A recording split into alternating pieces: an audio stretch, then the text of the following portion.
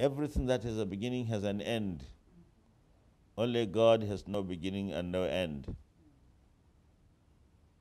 And as I said earlier, we had different crises in the past and were able to overcome. And whatever crisis we have in the country today, by the grace of God, we will one day overcome. And Nigeria will come to be one great country, united, prosperous, economically strong, with a political clout. And Nigeria, by the grace of God, will one day take a proper place in the Committee of Nations, will lead the Africans, will inspire the blacks all over the world. This is my prayer.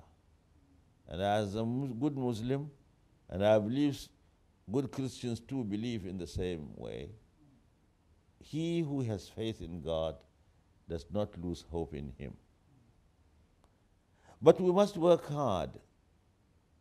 The youth, you, the potential leaders of the country, must make up your mind to change your attitude,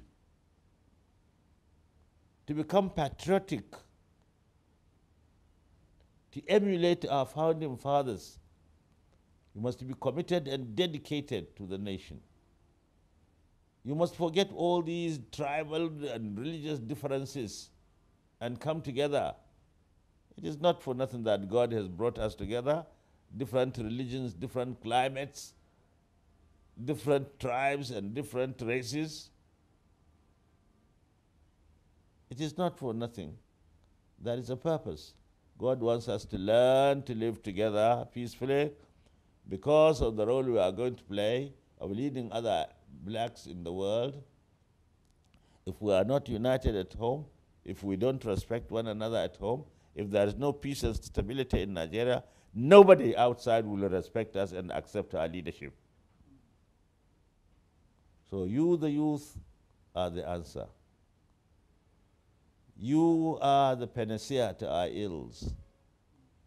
You are the solution to the problems. You are the vanguard of the revolution and the vehicles of change.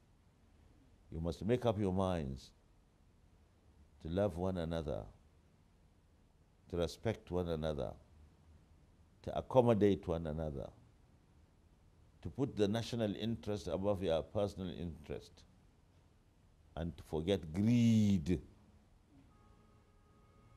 and to be fair and just to all and sundry, irrespective of religion, tribe, or political affiliation. Justice. Try to elect good leaders who have a sense of fair play and justice. Behind every trouble or crisis anywhere in the world, not only in Nigeria, is injustice. The solution is justice. Let leaders know in Nigeria and anywhere in the world that the world can never be governed by force, never by fear, even never by power. In the end, what governs is the mind. What conquers is the spirit.